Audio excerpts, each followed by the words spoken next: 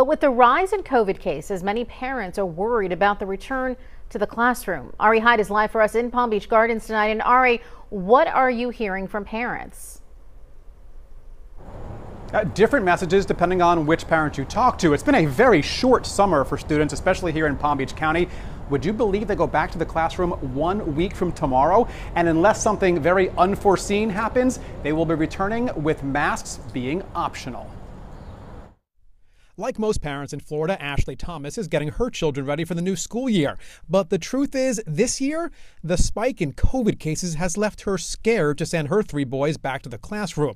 Now that Governor Ron DeSantis has said there can be no mask mandates in any Florida schools, Thomas knows many parents will choose to send their children without a mask. He's depending on all of his classmates to wear a mask in order to keep him safe. So if they aren't all wearing masks, then he doesn't have a safe option for school. Jen Showalter, on the other hand, is looking forward to being able to send her 3 children to school without a mask. Showalter is running for a seat on the Palm Beach County School Board. She believes masks are harmful to her children and parents should decide if their child wears one. Well, I believe in choice. This is America. We are a constitutional republic, not a dictatorship. And it appears Palm Beach County School Board Chairman Frank Barbieri is ready to let parents choose.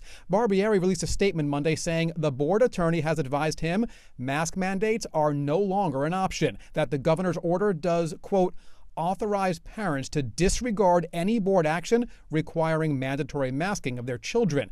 In a statement to WPBF 25 News, the governor's office applauded that conclusion, saying it, quote, acknowledges correctly that the executive order defends parental rights, and that leaves different parents with very different reactions. I'm very irate over the idea that they would even consider forcing them back on the children. Your right to not wear a mask is interfering with my child's right to have a safe environment in their school.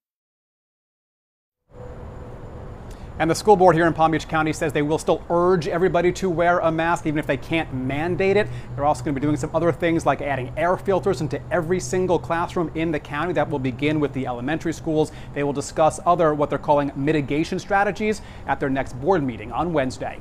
Reporting live, Ari Hyde, WPBF 25 News.